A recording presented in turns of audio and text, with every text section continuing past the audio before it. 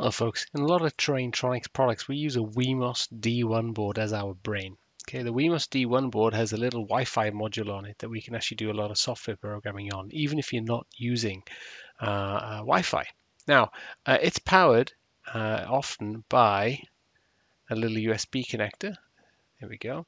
And what connects it to a PC for programming is this little chip called a CH340. And to make this talk to a PC, we have to install a driver for that, just like your printer. So in this video, we're going to look at how to install that driver.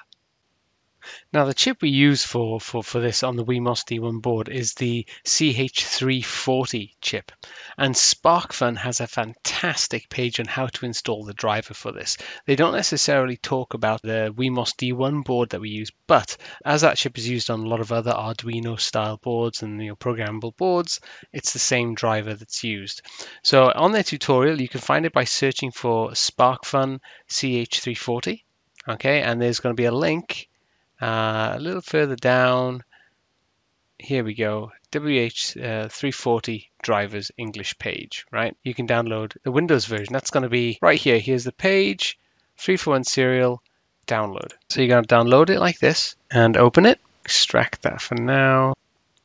So now let's go to CH341 serial, and you see in here is the setup. I'm going to right click just in case, and this is before I've plugged in the Wemos one to a PC, so I have not plugged it in yet. I'm going to run this as administrator.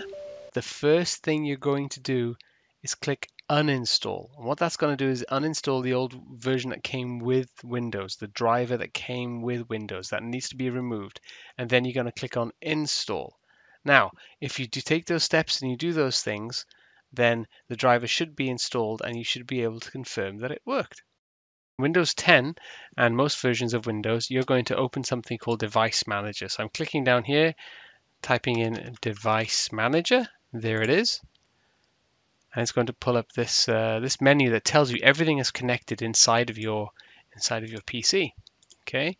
And what I want to look at here is the ports folder. So right now, the only serial ports is what it's using. It thinks it's got are some over Bluetooth. Now, watch this. I'm going to plug this in. The light has come on. It's now updated. And if I open ports again, you'll see down here it says USB serial CH340. That's the chip. And it's given it a COM port of 10. Now you're going to need that later when you program the chip. So remember that. And remember that every time you plug this into that USB port on your PC, it's always going to go into COM 10. All right. Thanks again, folks.